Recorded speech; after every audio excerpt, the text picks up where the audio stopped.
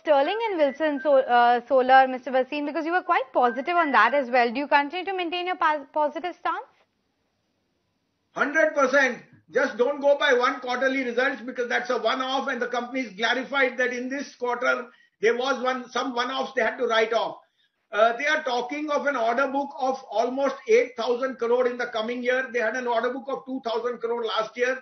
Plus, as yet the parent company orders have not come. And today you've seen Reliance has done away with the NCLT merger of Reliance Power, New Energy, which means all the earnings of Reliance will now go into Reliance New Energy, which is the 40% holder in solar power in SW Solar.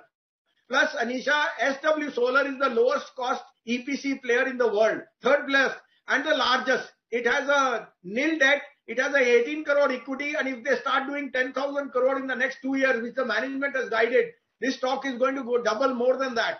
And you realize that solar PVs are going to be the theme of the day, month, year, and the century. And I think that for India, Sterling and Wilson can be a very big outperformer on the back of Reliance Energy picking up 40% stake and all the parent company business now being rooted. Aside from that, they have an 8,000 crore order book, which has nothing to do with the company orders as yet.